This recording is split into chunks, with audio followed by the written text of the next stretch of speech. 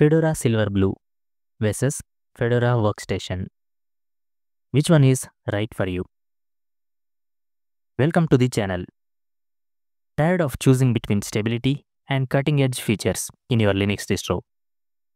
Fedora Silverblue and Fedora Workstation offer both, but in very different ways. Today, we are diving deep into these two popular Fedora variants to explore their key differences and help you decide which one aligns best with your needs. Whether you are a beginner or a Linux pro, stick around. This video got you covered.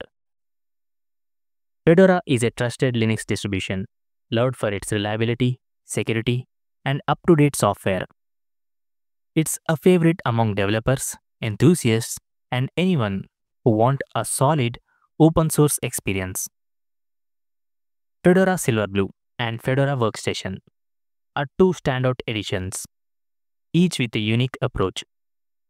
Silverblue offers an innovative, secure, and streamlined system, while Workstation delivers the classic Linux desktop with unmatched flexibility. Let's break it down and see what sets them apart.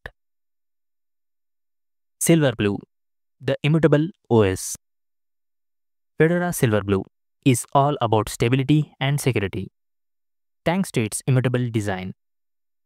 What does that mean? Imagine the core of your operating system, like the engine of a car, being locked in a protective case. You can't accidentally mess it up, and neither can a rogue software. The system files are read-only, so changes are kept separate from the essentials. This setup has some big perks. First, it's more secure. Malware has harder time tampering with a lockdown system. Second, it's stable. Since the code doesn't change, you are less likely to run into software conflicts or crashes. And third, updates are a breeze. Silverblue uses something called atomic updates. Instead of patching bits and pieces, it delivers a whole new system image. If the update doesn't work out, no problem.